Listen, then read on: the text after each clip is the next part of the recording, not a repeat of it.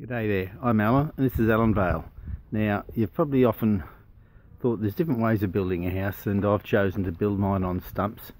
And my shed is built on stumps as well, but they're in the ground, straight onto the concrete. There's lots of different ways of building, but why did I choose stumps for my house instead of a concrete pad? Well, let's find out.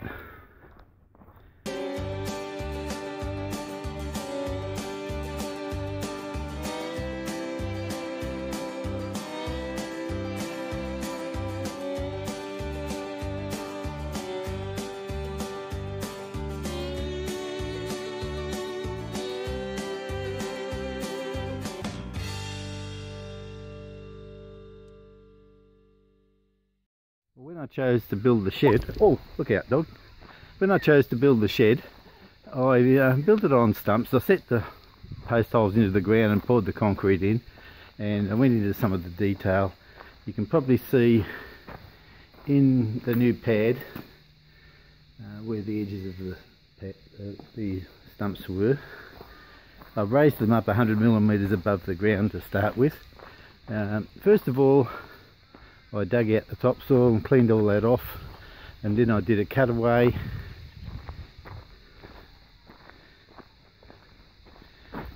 You can choose cut and fill, but on the farm where I don't have a compactor, it's probably a better way to go just to do cut only, and that's what I did.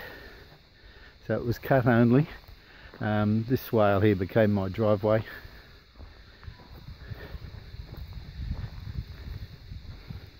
And I made it wide enough to take the water tanks. You'll notice that the water tanks that I've got here, there's 3 tanks, 2 25,000 litre tanks and 1 3,000 litre tank. All the tops are level, so that you can connect the bottoms and they'll all be self-leveling. There's a post hole there going in where my house fence is going to go, and you see the rainwater goes through a filter system which is mosquito proof into the tank. I'll talk a bit more about the construction of this job, and then you'll find out why I chose stumps instead of pads. Well, here we go then. Let's get into this. Well, when we started off with just a straight cut, no cut and fill.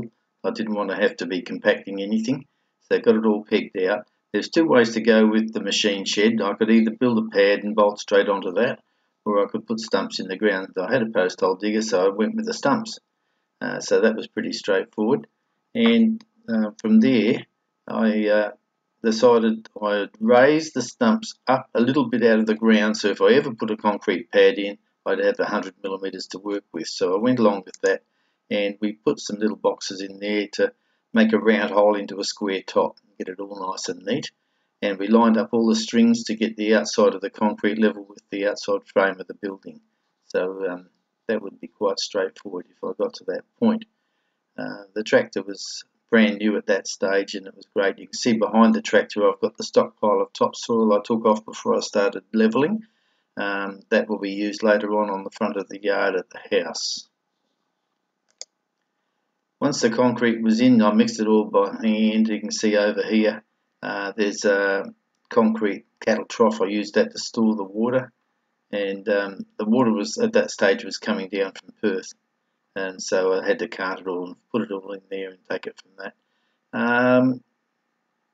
There's a crop in the field too, so I'm not worrying about that. My neighbour over here is looking after that. There's the blue metal, there's the sand. My neighbour incidentally is the sand and stone carter for the whole shire, so that was very convenient. He crops my paddock, and he gives me a few little benefits on the side. So there we go, I've got all the concrete in and set, and the next stage is to get the rag bolts and get these metal plates bolted into the ground. So the rag bolts go in, the mounting plate goes on, and then you can hinge up your trusses from that point. And it's a great way to go. I did the whole thing by hand.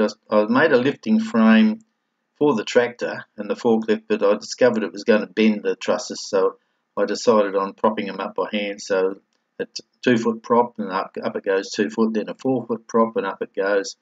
And then I screwed some timber on the side and popped it, pushed it all the way up, and had it all braced nicely. That went really well. Okay, so there's the shed in there. Everything's in, no concrete pad. It's raised up 100 millimeters off the ground, so if I do a pad, be easy to do. And as it turned out, when I decided to build the house, I wanted to store my material, so the pad went in next. I'm in there leveling and just picking up a little bit of the extras to get a fine finish for the concrete.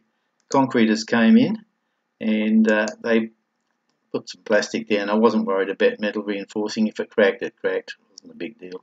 Cost me $5,500 for that job. So that's why I decided not to use a concrete pad for the house.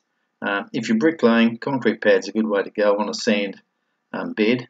But I decided to go for posts and stumps because I'm a woodworker by trade. So there's the concrete going in, getting levelled. They did a nice job and they did it all in about 3 hours. And there's the other method I use, stumping the house. I drill the same post holes. I've got a trench along here for the sewerage, so I don't have to crawl under the house and do it later. And I've got the power in the ground there, all connected up, and the electrician asked me to have the telltale sticking up out of the ground at both ends so he wouldn't have to worry about it. And that's all in the ground. There's the metal pipe there that goes up to the building to keep all the electric wires safe. So I've got a post at the side here, and the post has an isolator on it, so I can switch off the house or I can switch off the shed and still have water pumping from the dam if I choose to do that. So that was a good little idea. And there we go, putting the floor in for the house. So I've got stumps in post holes, and I've got frames bolted onto concrete in post holes. You can choose, there's different ways you can do it. There's always going to be different ways. I found with a rural setting, it's much easier to do this sort of work and do it on my own rather than to get concreters in and get people into level sites and things like that. If you can do it yourself, at least you know it's done properly.